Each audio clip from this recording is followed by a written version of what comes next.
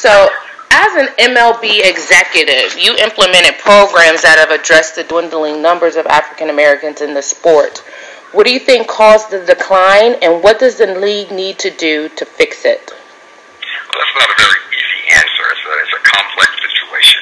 You can start by saying the decline was caused by what I call a perfect storm of events.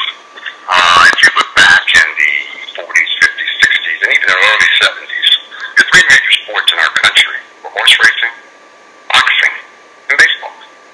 So naturally, many of the African American athletes that came out that went to play in the popular sport found themselves playing the one team sport that was part of the top three, and that was baseball. In addition, there was baseball was so popular, it was called the America's Pastime, and there was an entire African American league, the Negro Leagues, that played baseball. And many of the larger black-owned businesses in a lot of the cities were the Negro League baseball teams. So naturally it became popular, and many of the athletes went to play. However, as basketball and football became more and more popular, many of the athletes started migrating to those two sports. And that's why you have the basically the numbers that you have. Basketball is probably in the neighborhood of 80% African American. Mm-hmm. And football is probably closer to 70%. So, that was a natural migration of those athletes. Now you say, well, why would they leave if baseball was so popular and baseball was such a tremendous way to make a living? Why would these guys all start leaving, African American guys leave and go to the other two sports? Well, the very basic reason, you see, because basically athleticism is determinative of winning, more so in football and basketball than it is in baseball. You see, if you're a 16-year-old or 17-year-old tremendous athlete who's African American, and you get introduced to the sport of football or basketball, you have a very high chance of being successful. In baseball, not so much. You see, because baseball is more of a collection of skills. A collection of skills usually learned very early in life, and usually taught by a male member of the family. If you look at the African American family, many times there was no male member that was there to lead the family and to teach the game of baseball. Most women don't play baseball, and of course wouldn't teach the baseball skills that kid would need for success. And it was much easier for that same child to find success if he went to basketball or to football. Add to that baseball is a pretty expensive sport to play. You look at the amount of green space needed, you look at the amount of equipment that's needed to play. Baseball is, and also the maintenance cost for maintaining baseball diamonds. It becomes more expensive than if you had a blacktop with a basketball goal in the middle of the city. Then, of course, one basketball in the neighborhood and everybody could play.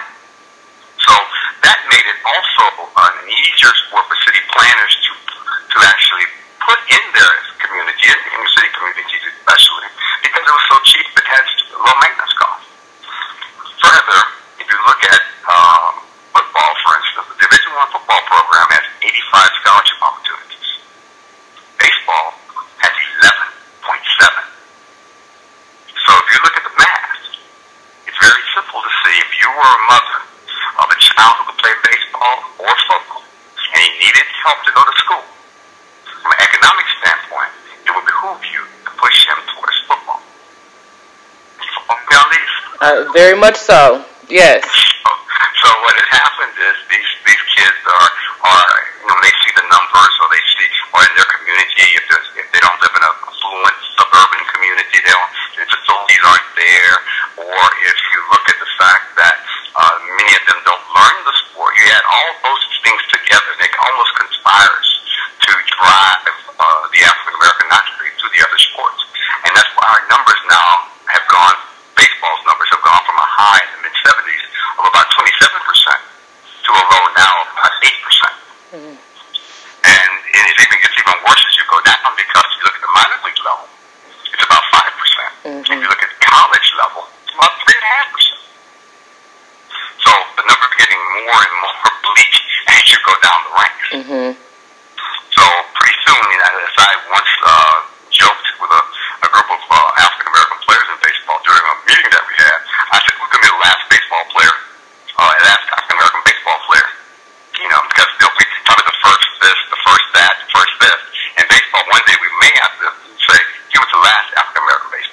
Wow. Mm-hmm. So, and then I got one other reason I'll bring up, and that's part of the MLB's,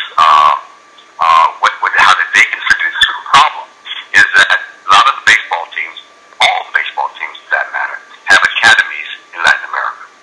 Every individual club has an academy in Latin America where there's nothing but teach kids baseball.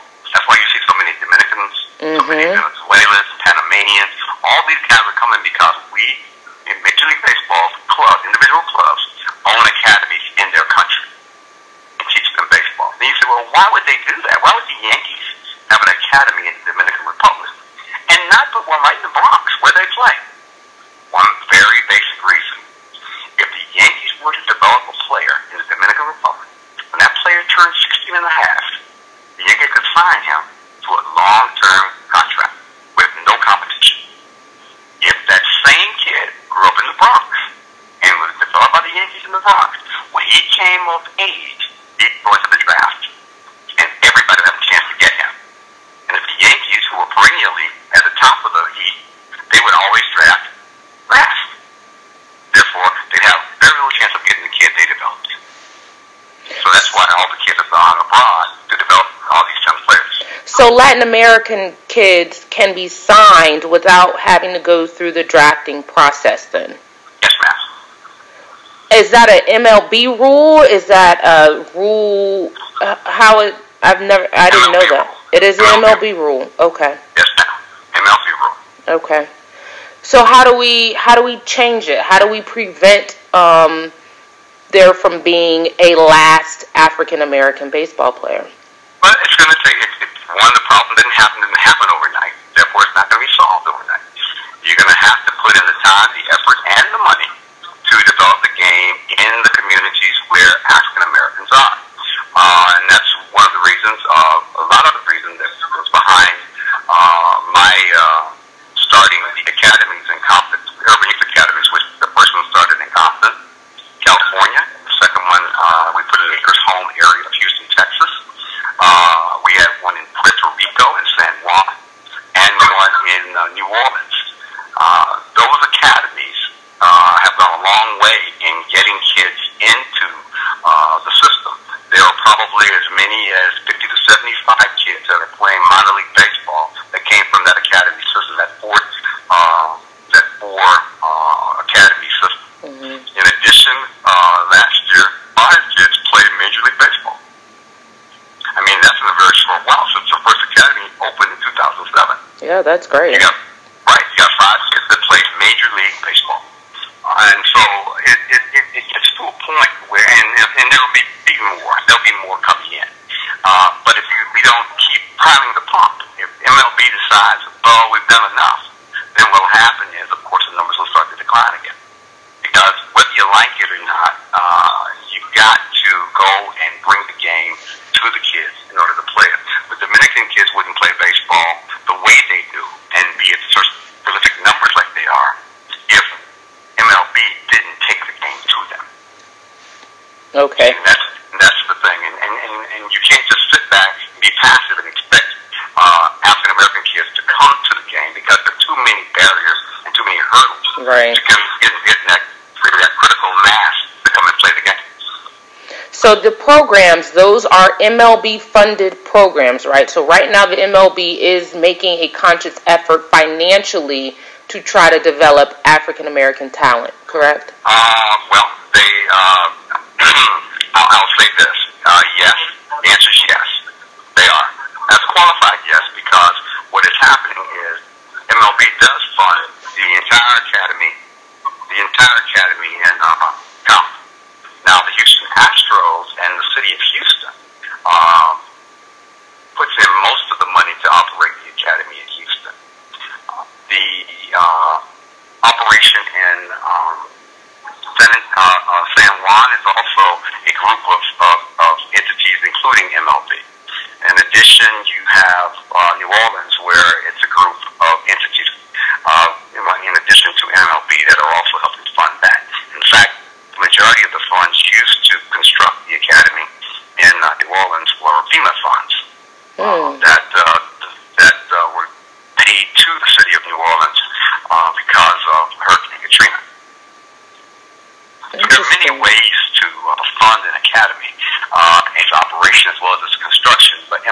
has participated in each of the ones that I've named. Okay. All right. Thank you. That was very, very interesting. I learned some stuff on that one. You did? I did. I knew a lot of the historical stuff because I'm a history person. I know you are too, and I've studied the history of African Americans in sports.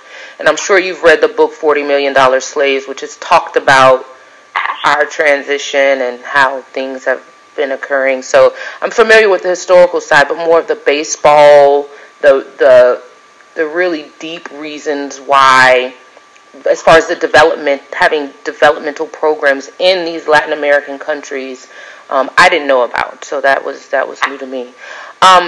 As someone who has been on the corporate and / management side of professional sports for many years, in your opinion, why are minorities so underrepresented in these positions? Well, it's kind of, some of the reasons will be somewhat similar. You have a situation where in sports, people just don't leave. It's so hard to get any kind of upward mobility for jobs to open. And because sports is so sexy, everybody wants to be in sports. So for every job opening, there are thousands and thousands of resumes. A lot of times, because they're not in the pipeline, they're not, and a great example would be why is there right now only 2 minority general managers. You have Ruben Amaro in Philadelphia, and then you have Kenny Williams in Chicago.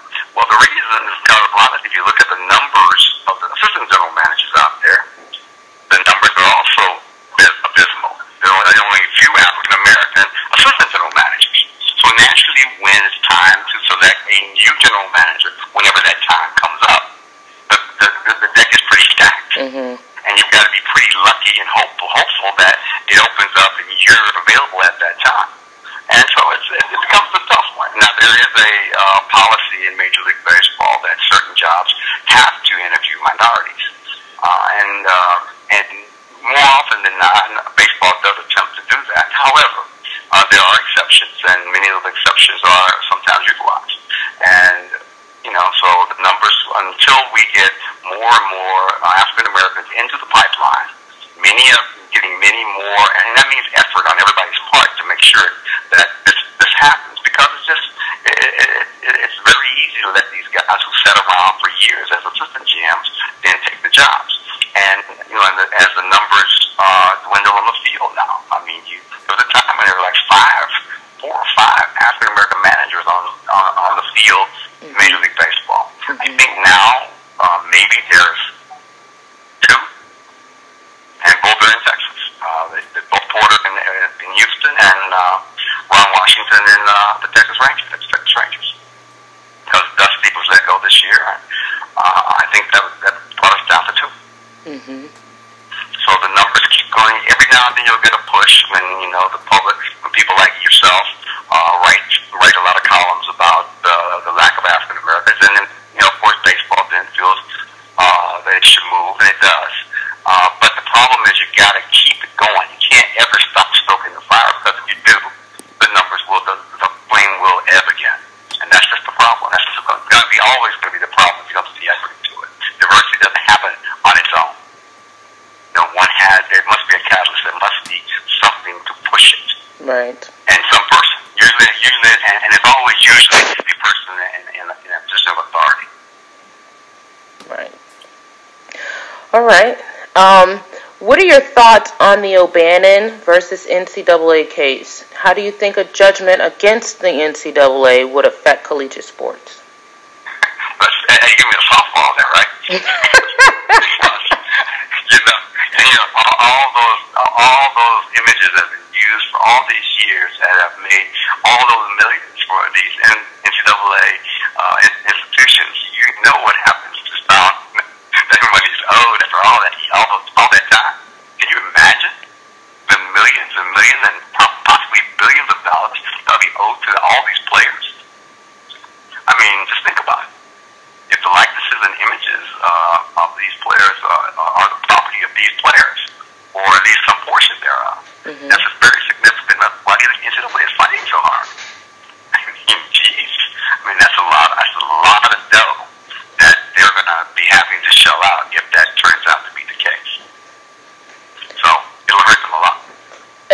what way specifically? How do you think it would change the face of college athletics? Do you think? I think it would. Well, I think that what it would do is it would probably restructure how the relationship between the scholarship athlete or any athlete that participated for a university would probably be under a very. I mean, if I were an attorney for the NCAA, I would have strict language, basically that would basically spell out what all NCAA rights are and what all the players' rights are, and I have those rights probably going in perpetuity, and basically try to get it all on paper, almost like a contract. Your scholarship gives you, by you accepting our scholarship, you give up certain rights, and those rights will be set up a certain way. I mean, that's just kind of how I would do it as an attorney for the NCAA if I were found to be liable for the usage of these likenesses. I mean, you got to think about it. There's a lot of ways you can contract away your freedoms and your rights and your obligations.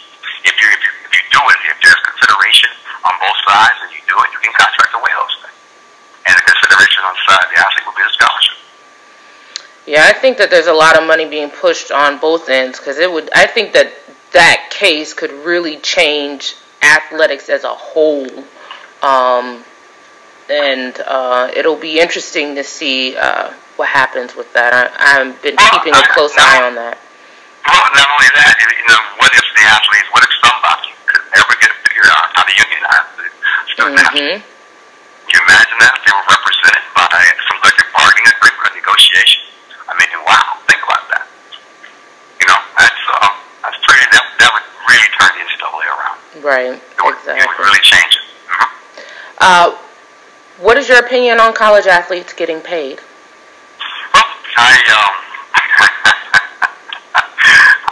do have feelings about that. I think I have a lot of my relatives have been collegiate athletes. My daughter was, my brother's nephews, you name it, cousins.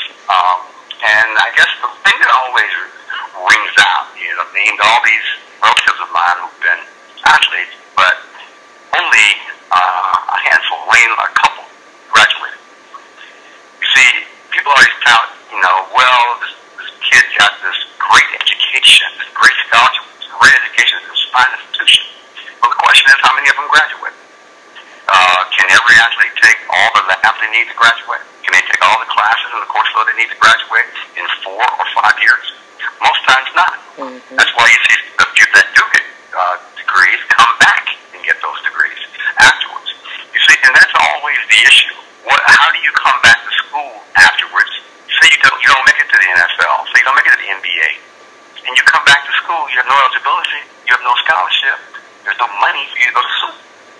So at the very least, I'm going to say there should be something. If it's not a stipend set up for that athlete by virtue of all the hard work they do in a revenue-generating sport, if it's not some type of insurance against injury or the chance you don't make it at the pro level once you take less than you need to graduate on time, then at least give you a certain amount of time where you can go to school tuition free or money or free of charge in order to get your degree within a certain number of years past your graduating class. Right. I think that is important. If you're going to say you're offering them a 4-year scholarship, which 4-year scholarships do not exist, it's a series of 4 1-year scholarships.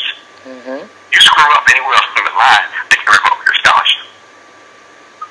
So the point is that if you're telling me the kid got a 4-year scholarship, the kid did his time at the university, did not become a professional athlete, can the kid at least come back to school within 2 years or 3 years of his graduating class and get his degree free of charge? I mean, at least that. So he can at least have a degree, go out to the workforce and try to make a living. Right. That's how I look at it. So, and then if you're not going to do any of that, then just pay up their money. I mean, you're saying they're student athletes. Well, you only have one and done. You got 2 and done in the NFL and in the football. You got 1 and done in basketball. Are they student athletes? I dare say not. Right. So let's just stop the facade and call it what it is and deal with it as it is, and then you'll be fair to everybody. The whole idea that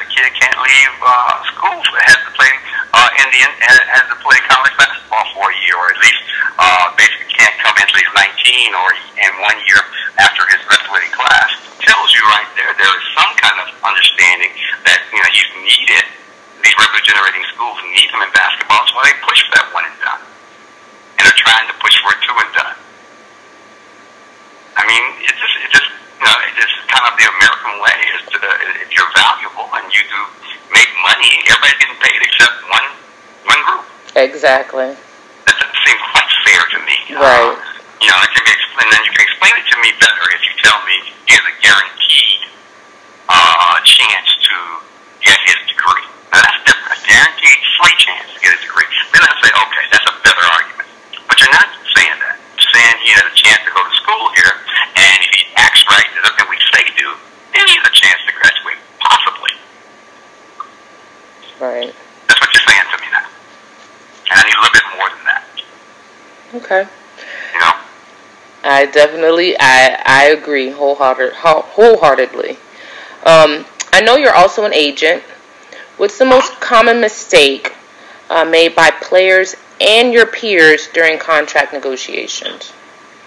Well, I saw that question, and the real mistakes I made during the negotiations, necessarily, because most of the young people now are sophisticated enough to go out and get, an attorney or a reputable negotiator to handle their negotiations. So that's not where the problems usually start. Now, you do have some people that come in and do some very unorthodox contracts and some very weirdly structured contracts. But for the most part, collective bargaining agreements have helped them streamline that process. So it's kind of hard to screw up the negotiation unless you really have somebody that wants to commit malfeasance and is really trying to be dishonest or really just doesn't know what he's doing. Mm-hmm. That's a rare case. I think where the real problems come for the athlete is afterwards. What happens with your dollars once you've achieved them through this negotiation? Where do they go? Do you have the aptitude to understand how to speak money with your financial planner, with your accountant, with your attorney? Most of the kids don't today. They have no idea, and you see the problems that take place. Usually, it has to do with where my revenue went after I got it. Right. My contract was horrible. In the old days, that happened sometimes, but now it's usually where did my money go after you've already achieved it through the negotiation process. Right. Yeah. But that means picking people who can handle your business dealings, handle your investments, handle your money, if you will. And also, people to do that. And also taking ownership in your. I'm a former financial advisor, so that's a topic that I'm kind of passionate about, and I think that you run into problems when you just hand over responsibilities without taking some sort of ownership in them as well. That's why you have a lot of players who go back and they're suing their financial advisors, or they're saying, "Oh, now I'm broke." Well, were you just giving total control to this person? I understand that person had a certain level of responsibility to do their job, but I think more athletes also need to take more ownership and invest in their own knowledge on the money end. Well, of course, that's easy for us to say because we went to school, we got our degrees, we understand, we went through the rigor maturation process. We knew what it was to have basically the budget because we didn't have infinite amounts of cash being thrown at us.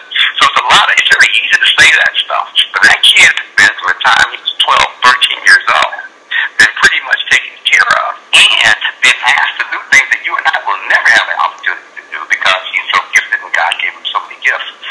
So now, all of a sudden, he's now 19 years old. He's been paid gobs of money, been thrown at him, and he's being asked to work out year-round, play year-round, do all these things. So naturally, he doesn't know what to think. He can't even speak your language. You talk to him about EBITDA, you talk to him about compound interest, you make a freak, you say prime plus one. He doesn't know what you're talking about. Right. So one has to educate the athlete. One, he has to be educated in the fact that he needs to know it. Then two, he has to learn it. Now, you have a 19-year-old out, and I know a lot of 19-year-olds, and they don't have any kind of money, and it can be a little tough getting them to do the right thing, getting them to, basically take ownership of their own investment, and then to learn it because it's so sophisticated. I talk to my financial advisor, and I tell you, my eyes glaze over a lot of times. reasons that we're going to go into REITs and ETFs as opposed to bonds. And, I'm sitting there going, God, can you imagine a guy who has 1 year of college, if that, under his belt, and was probably a C-minus student when he was in high school? It's overwhelming. There you go. So it's like Mike Tyson only said a couple of things that I ever repeat. But one of them was, though he said it in a very colorful way, was very poignant. Someone said, Mike, you're making more money than virtually any athlete on the planet. And now you're telling me you don't have a dime. And Mike said, because from the time I was a little kid, I was told I had only one thing to do on this earth. That was to go out and knock people out. And that's what I did. I had to trust others to do for me that which I could not do for myself. And Mike, didn't you want to check it out? And he said, yeah. But it was like speaking Greek to me. It's like you walking out of the middle of China and trying to have a conversation. Yeah. Can't be done. He said, so that's what I want. So he says, and he says, ask those sophisticated investors that were under Bernie Madoff. Ask them how they feel right about that.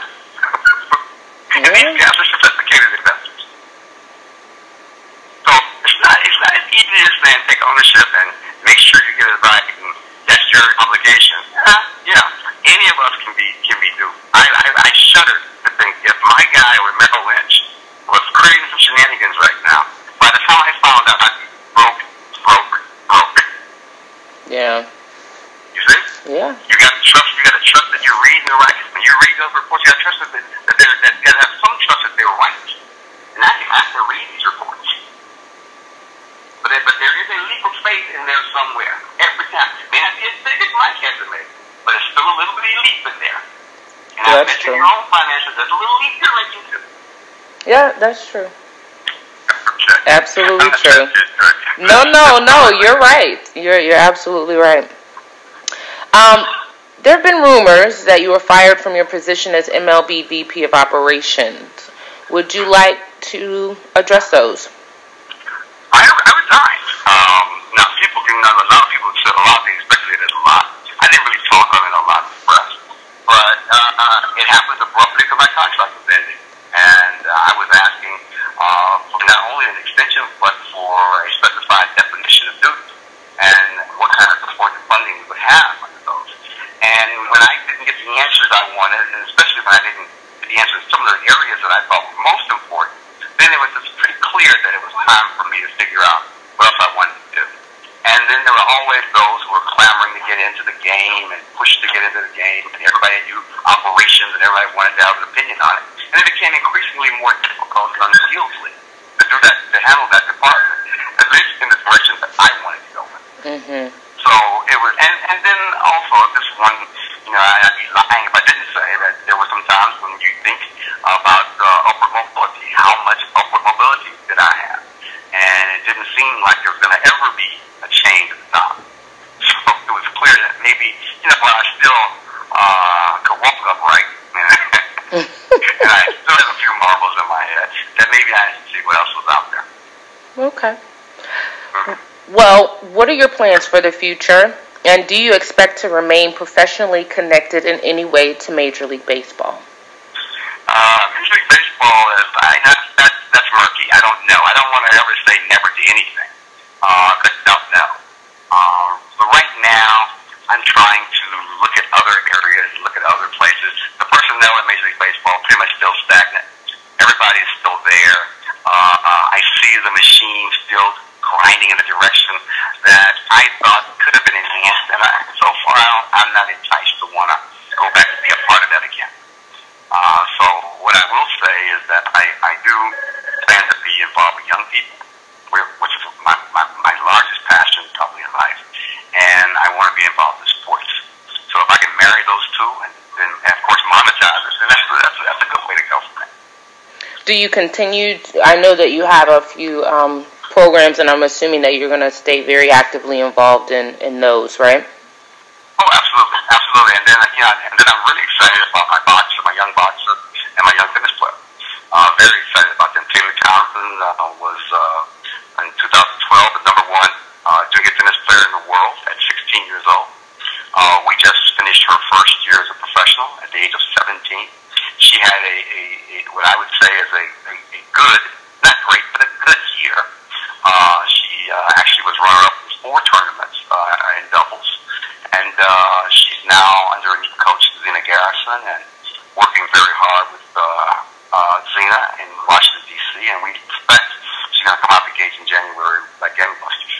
And Andy Ruiz, my boxer, who I manage, who trains in Las Vegas, had 2 fights this year in Macau, China.